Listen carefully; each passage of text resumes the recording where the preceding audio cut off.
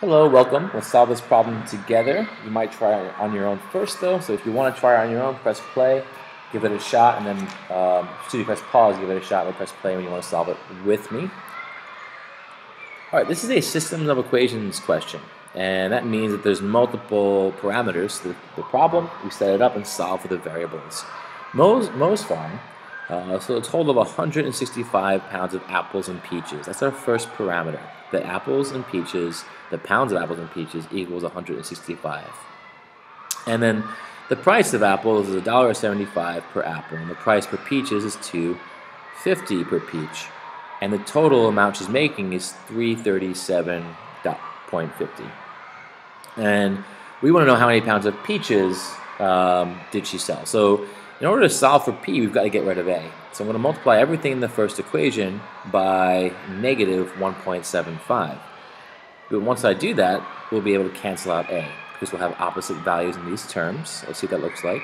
Negative 1.75A minus 1.75P equals 165 times 1.75. I know it's negative, but I'm too lazy to aim for the negative sign.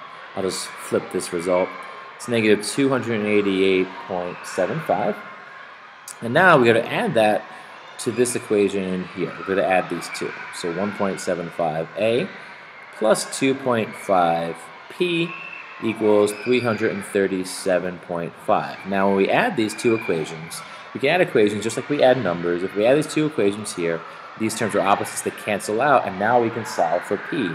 We get 0.75P equals 48.75. Figure out negative 288.75 plus 337.5. We divide both sides by 0.75, right? You can use a calculator for this, or do it by hand if you'd like. P is going to equal 65. That's the number of peaches that were sold, which is choice 3. If you need to find the number of apples, you can just plug into the first equation. Apples plus 65 peaches equals 165, and that means there's 100 apples, right? Because 100 plus 65 is 165. Notice they put that choice here, kind of tricky, in choice 4. But we're not interested in apples here, just peaches. Thanks.